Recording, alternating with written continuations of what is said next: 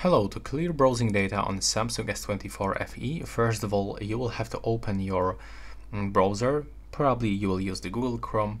You will have to click right here on the right upper corner and you will have to go for history. And when you are here in this place, then you can simply pick any of this. Like if you want to remove specific search, click right here and remove it.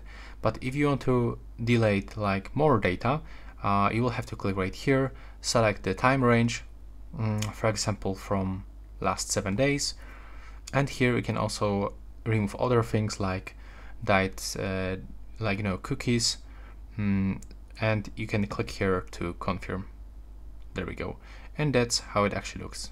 So as you can see, that will be all, and thanks for watching.